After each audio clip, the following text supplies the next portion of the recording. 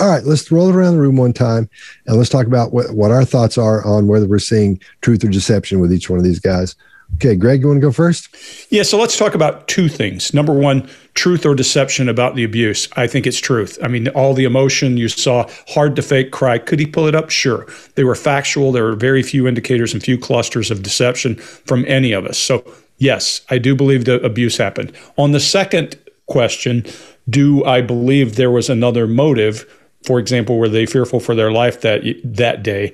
I don't think that's true. I think we see deception when they start probing that. And we didn't see as many videos, but clearly we start to see blink rate increases. We see clusters of deception. We see changes in comfort. We see changes in posturing. We see barriers, putting something between me and you. We see adapting, making myself comfortable. So I think on count one, I think they're telling the truth. On the second one, I don't believe them. Chase, what do you got? I'm with you. I think the physical and sexual abuse allegations, they are being truthful. And the motive question, I do not think that was the motive. I think they had a lifetime of abuse and they were finished with it. And I think maybe they were fearful. I'm not saying they were not fearful, but I'm saying the weight of the motive is mostly in premeditation. Mark? Yeah, so as to the abuse and the emotions around that, yes, absolutely true and real. I've watched some other video as well that we didn't look at of those emotional states, and they produce a high level of empathy, and therefore that's really hard to do. You can do it. You have to be a really good actor. I saw it the other day with Anthony Hopkins in his new film. Genius acting.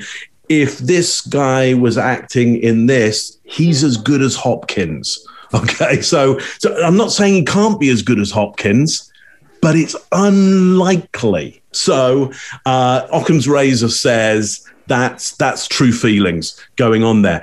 Was there another motive involved? I haven't seen enough detail of them talking about other stuff, so I can't really judge on that one. So I don't know where to fall on that one. Maybe not. Haven't seen them talking enough about being in fear of their lives and any of the detail around that of the videos. Maybe we need to do another one later. Sure. Yeah, another. Sure.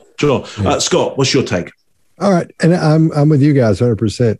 I think they're truthful about what happened to them, about the abuse, and I think they're hiding the parts and not being honest about the part about what the motive is. I think they were mad and they were get back at him for what happened to them when they were younger, when they were kids, being treated that way. I think that's what happened as a flinch.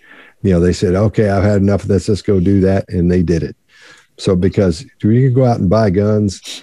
That takes a little bit to go do that. You just can't go pop out and get some and come back to the house. And, that's thought out. So they thought about that a little bit. And I think it was, I personally think it was revenge. I don't think it was, and they were probably in fear for their lives, but I think it was from the revenge point of view.